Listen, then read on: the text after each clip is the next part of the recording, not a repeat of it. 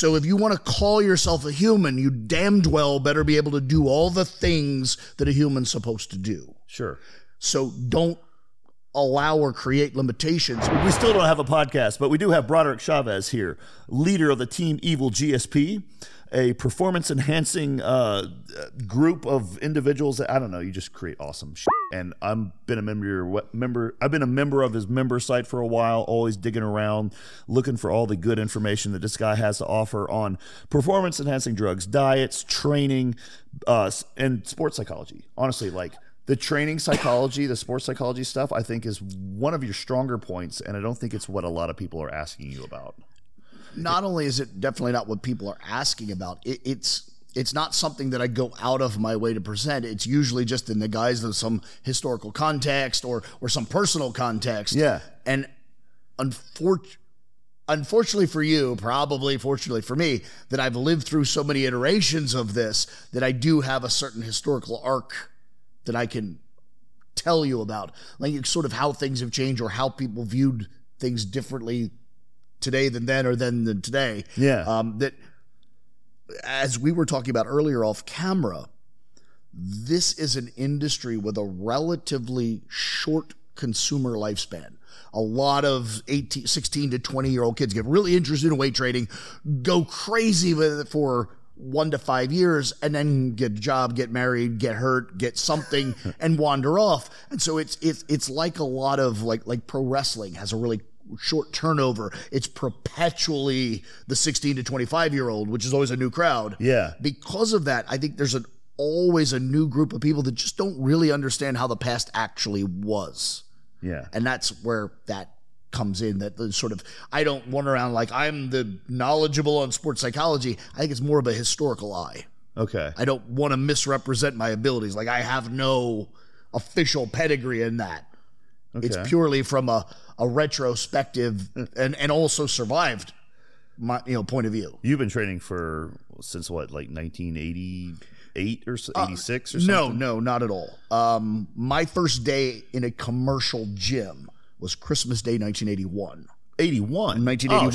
Oh, now, I just shaved off 7 years there. I'm sorry. I had, in fact, trained the best I was able in my grandparents' basement 5 years prior to that. Wait, what? Really? Yes. How old would you have been? Well, how old are you? It's a better question. Now I'm doing math. I don't need to do that this late at night.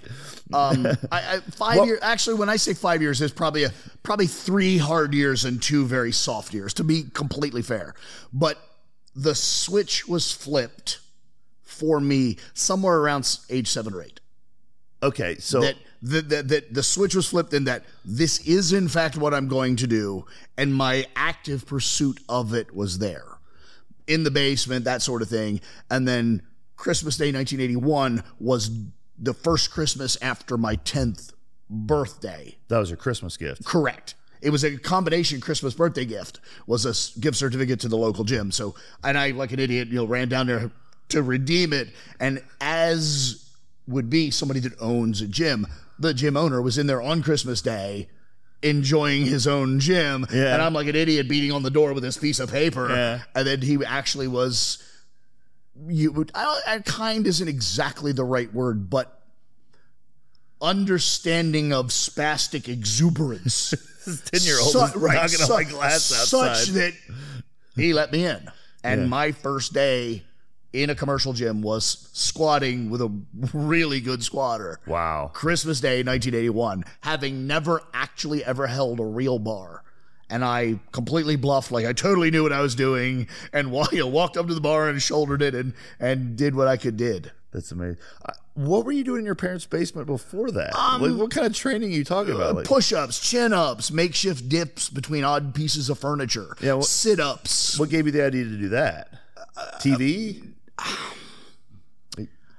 I don't want to sit here in biography like I really have it cataloged. Yeah. It's just when I witnessed, and it was Olympic weightlifting, Serge Redding and Ken Patera and Vasily Alexia, and I kind of understood the whole, like, their job is to lift things, and I was, I don't know, intelligent enough or aware enough, I don't want to aggrandize whatever it was, but I was cognizant of and that's exercise, Yeah. and that requires movement, and I move these ways. Like that's really about the height of the intellectualism that there was. Yeah.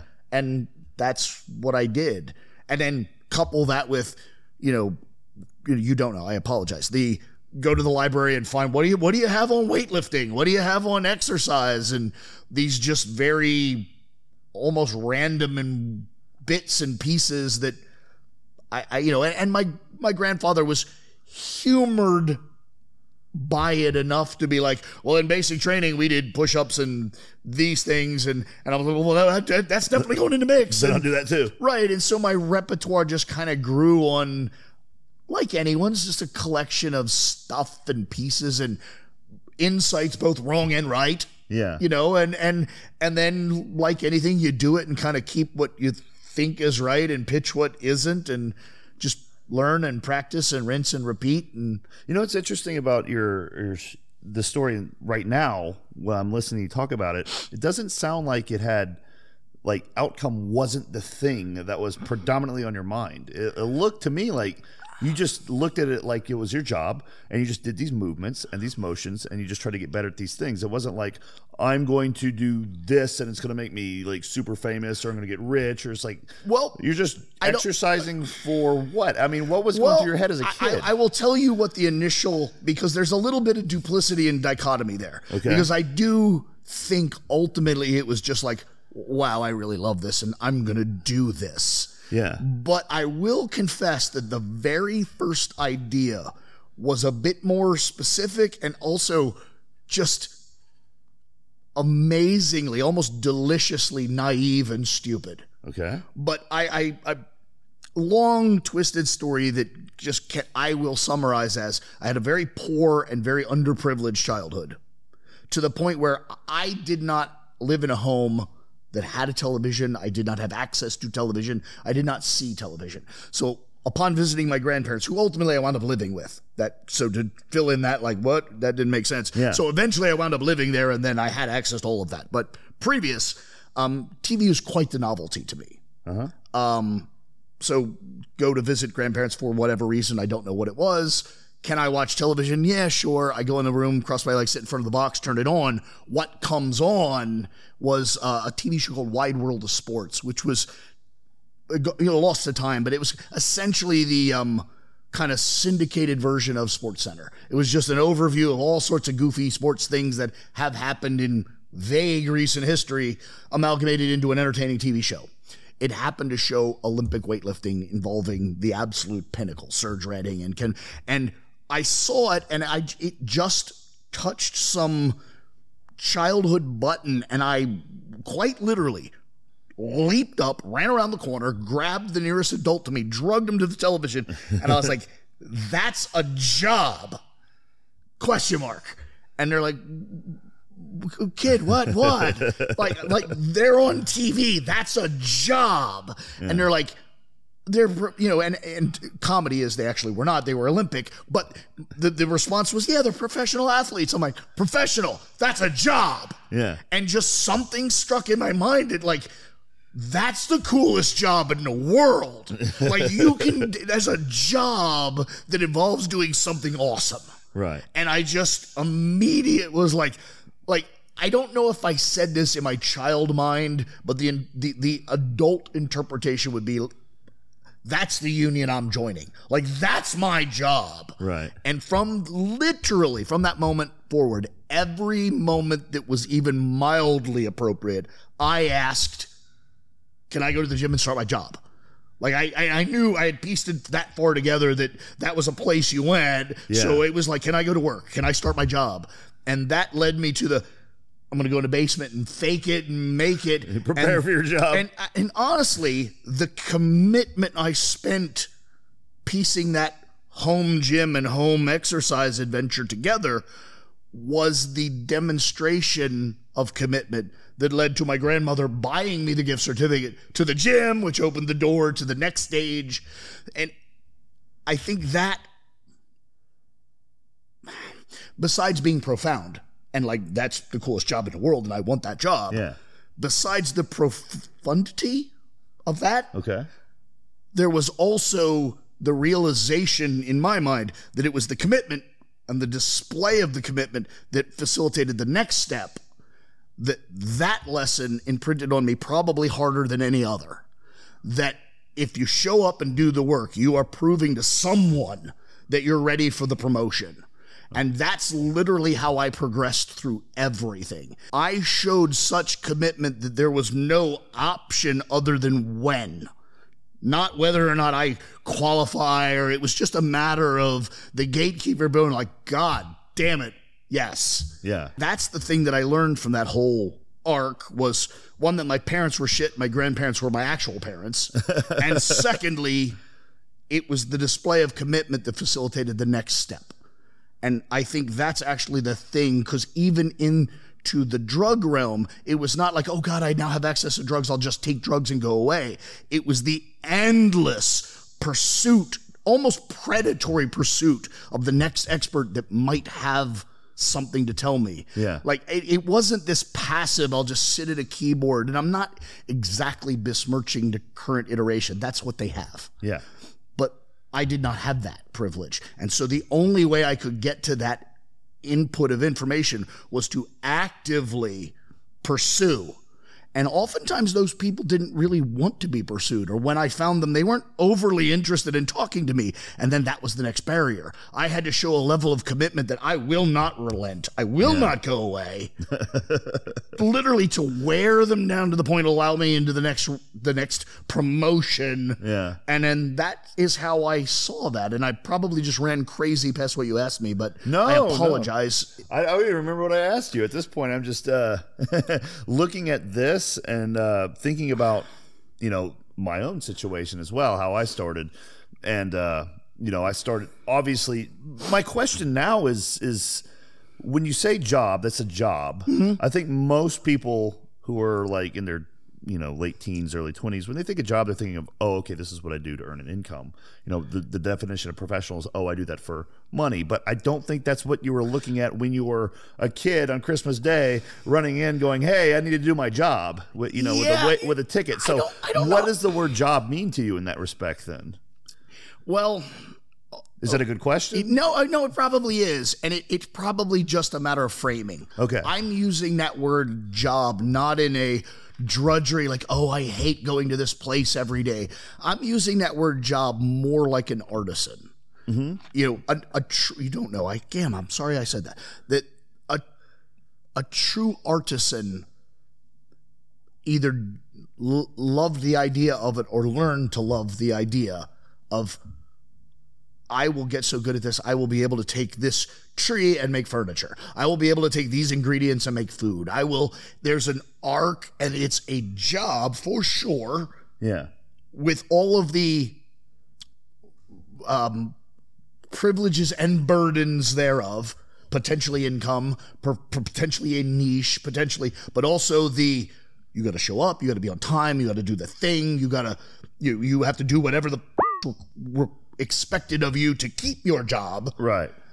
But also I love the subject matter enough that I want vocationally to master it, to be a true artisan. Right. I don't take it so far as like the Marxist idea that like a furniture maker just wants to make furniture and money be damned. Yeah. But I do take it as the best furniture maker loves furniture. Yeah. He loves the act, and they love the act of taking a tree that nature made and demanding that it become this human-made thing. The volitional act has to be, I believe, has to be enjoyable. No, that makes sense. And I do.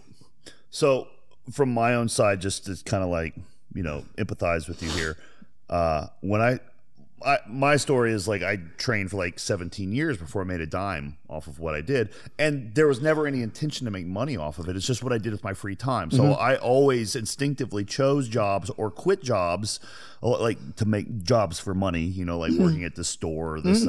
I always was filtering based on, is this going to affect my training or not? And so I ended up in a job after college that miraculously did not affect my training that much. And so I just did this on the side. And then one day I started to make money on training on accident. And I was like, holy shit, like I just got paid $200 to do this stunt.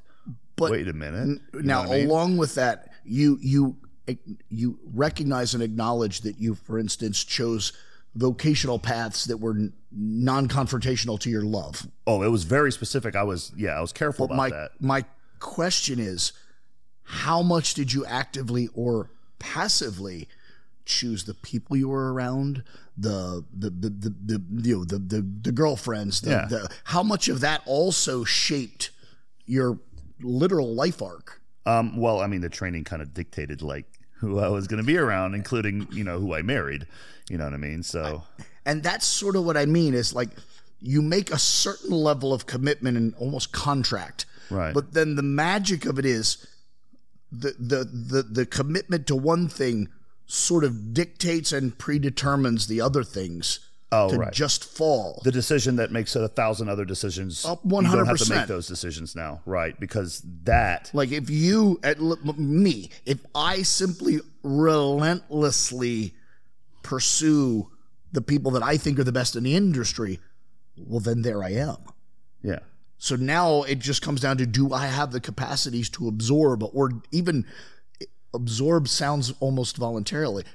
Do I have the capacity to demand the bit that I want to get the promotion? Do you know what I mean? Yeah, yeah. And I think that it's the only way you get into that position is the unrelenting commitment. And then also along the way, you have to have some talent and some luck and some things. But I think if you make the big commitment, the smaller shit just kind of self-corrects into line. Yeah.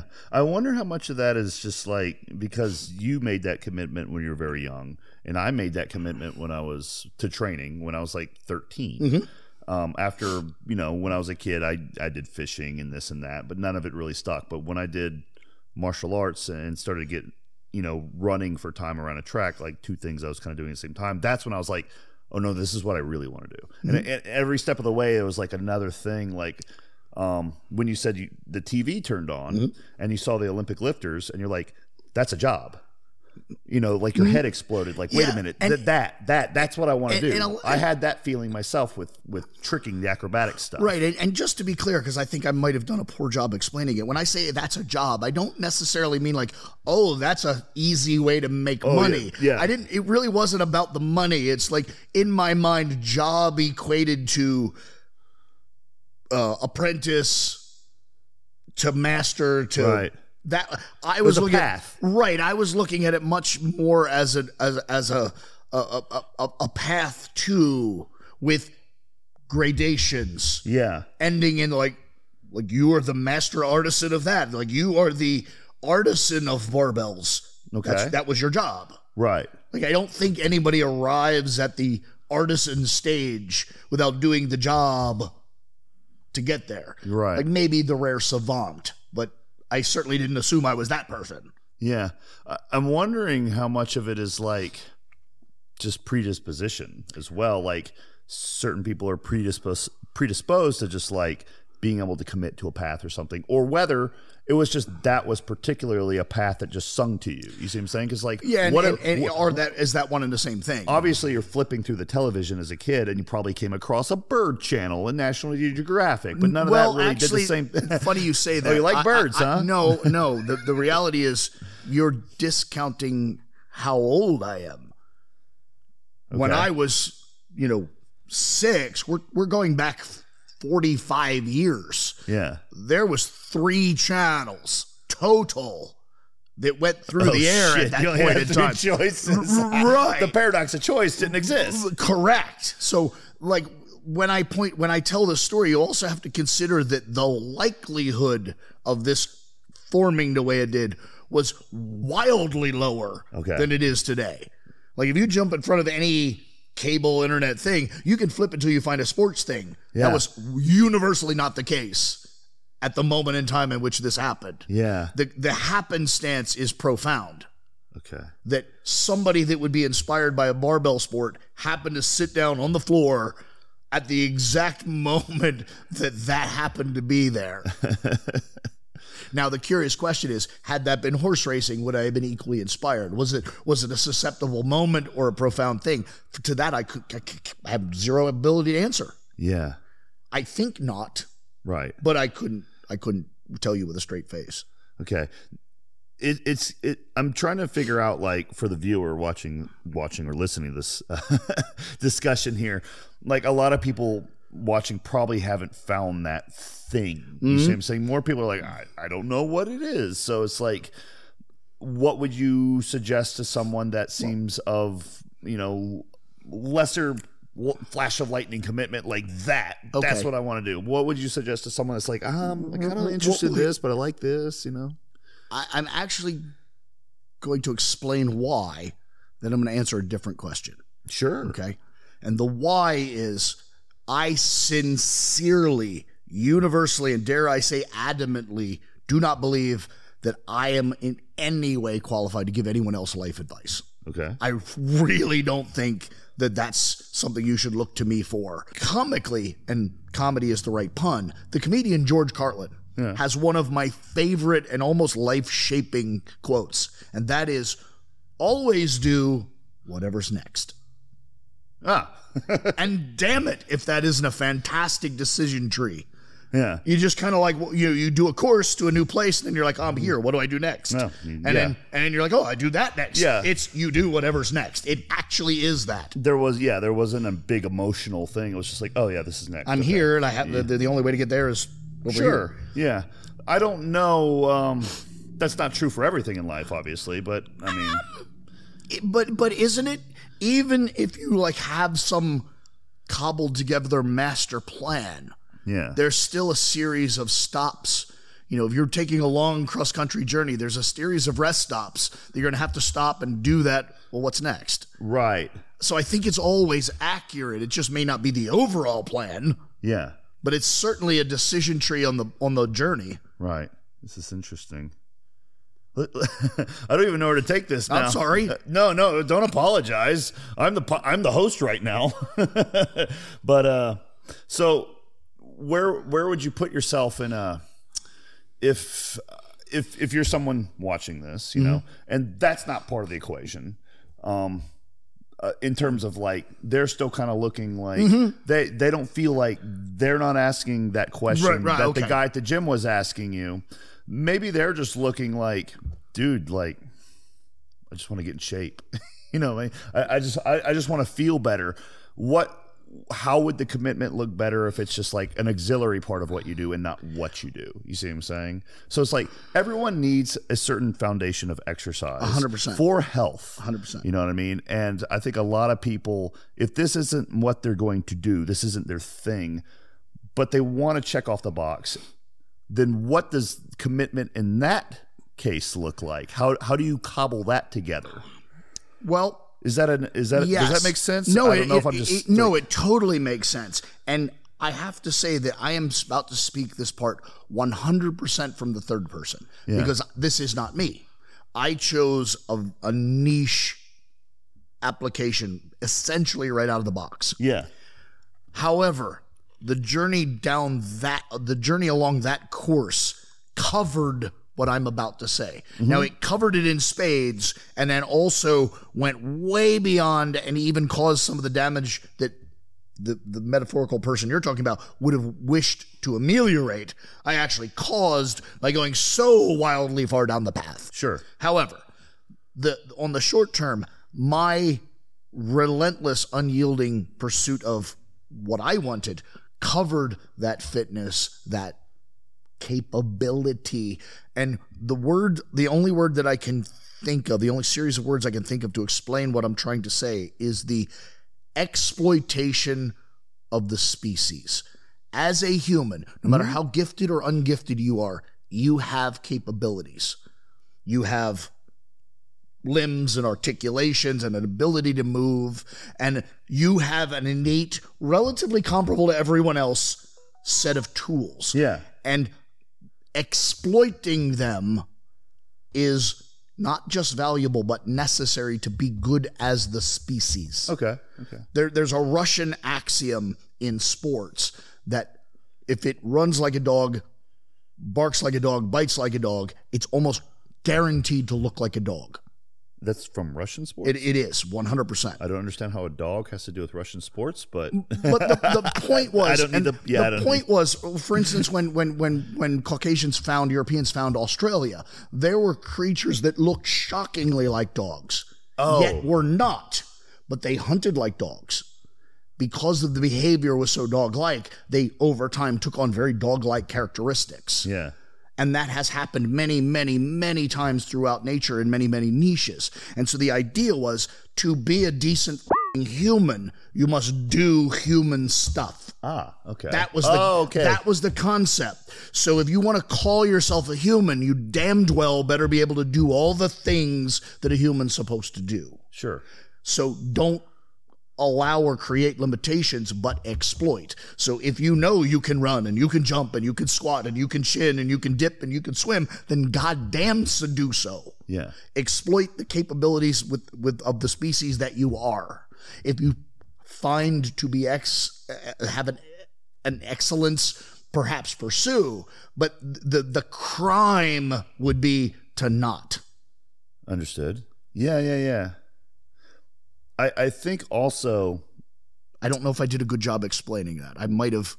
No, you're saying in order to fulfill your human potential, you have to do the things that humans do. And those are things that humans do. Right. That's what makes a human a human. Right. So this idea of like, how do I get in shape? Well, my first answer would be kind of mean and sarcastic. Don't ever allow that to not be the case. Sure. Don't ever not be in shape. Like from the out of the box, you should be doing human stuff. Yeah.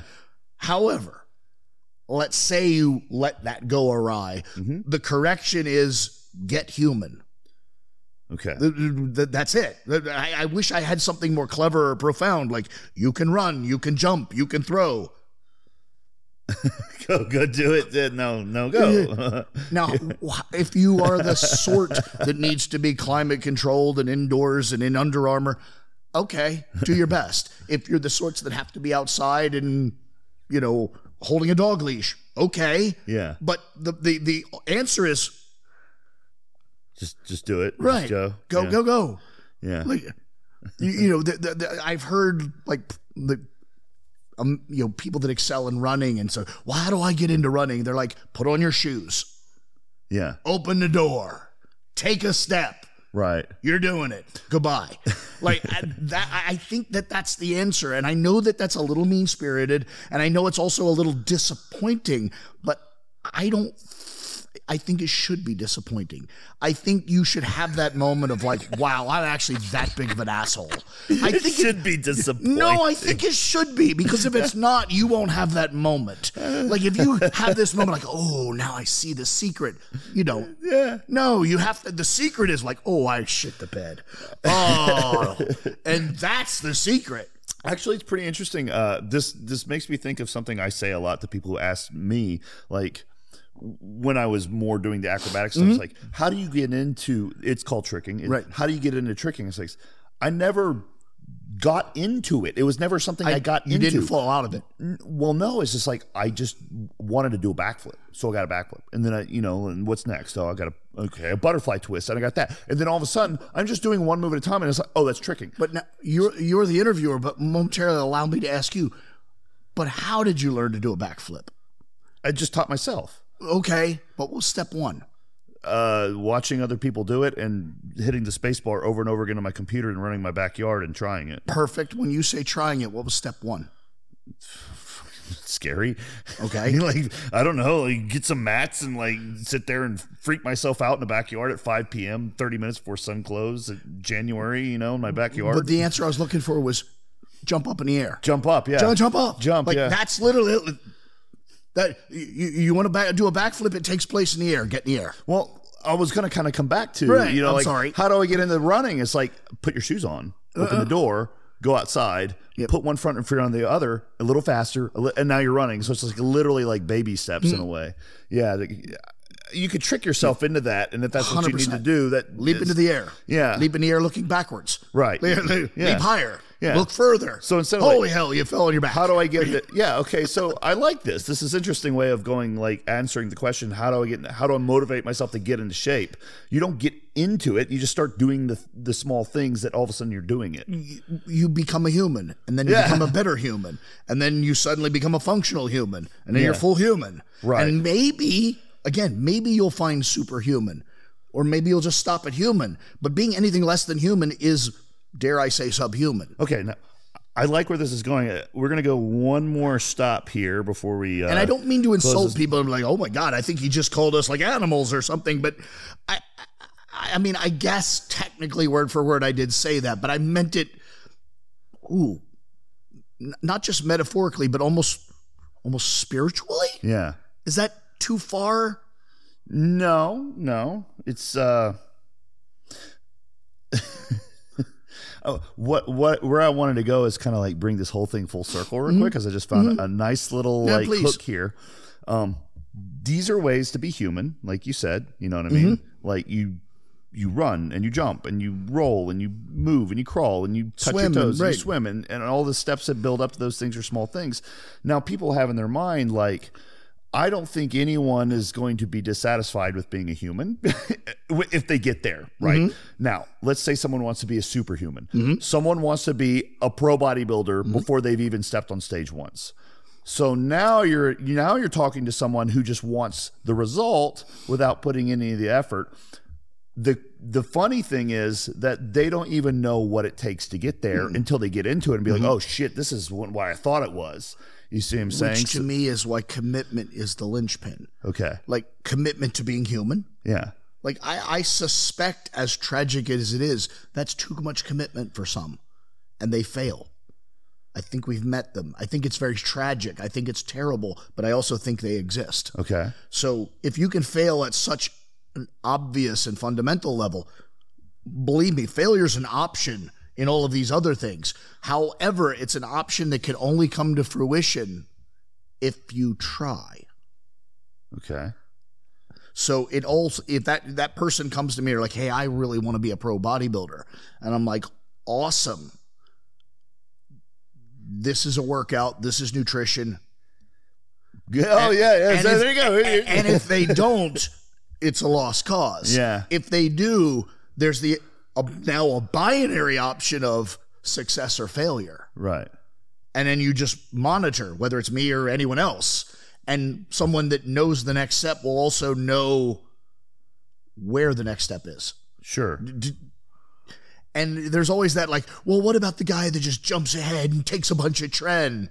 And the lack of commitment creates an environment where they don't have any of the foundational stuff. Yeah. There will be failure. Sure. 99 and some 9%. Yes, there's always that one individual that does get away with it. But the reason there's an exception to every rule is because the rule's pretty goddamn good. Sure. And so, again, it all just comes down to that commitment. There has to be a certain amount of grinding and proving. And in retrospect, while you're doing it, it's hard and it's awful, and you develop a certain amount of like loathing for the gatekeeper, and there's a resentment, and there's a lot of stuff. But when you finally get through the gate and you look back, you're like, absolutely. Yeah. You could go through that gate too soon. Like, I'm so glad I took the trip I took, because now I have the tools to even have a fighting chance. Right. If they just let me in this gate, I would have been eaten by the wolves day one. And that's unfortunately a very retrospective thing that I think is adulthood. I'm not sure I'm fully adult, at least emotionally, so I can't say that with absolute confidence, but I suspect that's the intellectual and emotional maturity that is defined as adulthood. I think the value of this is, some people just kind of like know the thing they want to do, and other people don't, but then they can still get somewhere if they know how to take that first step. And I don't know, I just feel like in any case scenario, people can always take a step in some direction. You see what I'm saying? Yeah, and I think, again, and I'm not even remotely claiming to be qualified to offer people life advice and any of that, but I think it all comes back to that you are human, assuming. Yeah. And therefore you have these capabilities. if you explore and exploit them, you will absolutely find the ones that are awesome to you and the ones that are less so to you. And so I think the sheer act of proving you're good human is also the way to sample all the palette of what human has to give you. Kind of find what the thing is, that if you wanted to find the niche, right? You kind of have to have a broad enough sample 100%. in order to know. Right. Is it throwing? Is it catching? Is it running? Is it jumping? Well, the only way to know is to do them. Yeah. And the beauty of it is, even if it's none of them, you come out the other end a better, more capable human. What'd you lose? Right. Like, your failure was a total win. It turns out you just want to go to work every day and go home and watch Barney Miller. Like, that's what happened. But what you got along the way was fitness, coordination, capability, friends, experience. You were a human. Yeah. Probably better than the alternative. I think.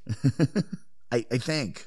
And again, I'm not like hanging some like I've figured out I have the life lesson, the new Stoic. I'm gonna write a book and patent a thing and trademark it. Like, that's totally not what I'm saying. I'm just saying, like, what I'm saying is I don't actually think I'm exceptional. I think I did human stuff and wound up with exploited human tools and wound up a good human, at least at something. And I think that ability lies in even the least gifted person. That journey is available to them. I also think that a lot of people discount their genetic capability in things, when for myself, I don't think I'm predispositioned towards anything I've done. I think I'm average, though. I think I'm just around average. And you can get pretty damn good with average. I think more people are just average, and that's okay. I would argue, because again, I have what little good human arc I've landed at. I'm good at is the coaching and the sports performance. Yeah. And because of that, I'm relatively familiar with the phenotype that becomes a relatively successly gymnast. Yeah. And I would actually say you're not it. No, I'm not it at all. That's what I mean. So your average is, you're probably average to above average human. Yeah. But in the demographic of like elite and world-class gymnasts, I don't think you're on the chart. Oh, no, not at all. That's what I mean. But I did okay with it. But that's the point. Yeah. Is the journey got you to a place that you found your thing, you enjoyed your thing, and actually even got the privilege of being successful at your thing. But had you not, like, none of that would have happened. Right. You would have sat in a room and wondered what it would be like to be a professional acrobat. Yeah. Or just right. Or anything. Yeah. Right. I don't know. Wow, what would it feel like to do a flip? Like, you'd have that thought in your head for 40 years instead of doing flips for 40 years. Yeah. That's interesting. I never thought about what it would have been like if I just thought about doing it, and instead of just like all of a sudden I'm just doing the thing without like, oh yeah, this is what I do. It's really corny that my like grand self-help arc of great parental advice is just step out the door. Yeah, they're just the Johnny Depp pirate. They just that apparently is the secret to all, or at least mine. I think well, the secret's out now. Yeah. So that's it. Fair. You want to patent it and sell it as a system? I do. You want to sell it as a book with a big red seal on it to a bunch of consumers? Yes, and then every so often I'll throw the seal a fish. Yeah, seals are funny animals. Well, we're going to wrap it up here. That's perfect. Thank you so much. And TeamEvilGSP.com. I already mentioned at the beginning of this podcast, but check out his website for thousands and thousands of hours of him ranting and raving with the most colorful analogies, the most impressive vocabulary. It's just lots of good information, and it's just fun to listen to you fucking get mad about things sometimes. I got to tell you. I definitely do.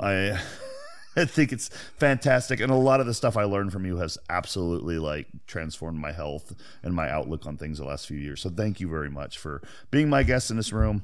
Oh, of course. And if there's anything that, if you ever want to come on again or do anything else, let me know. If you guys want to see us do anything in particular, have any particular questions for him, comment below. But that's a wrap. Thank you.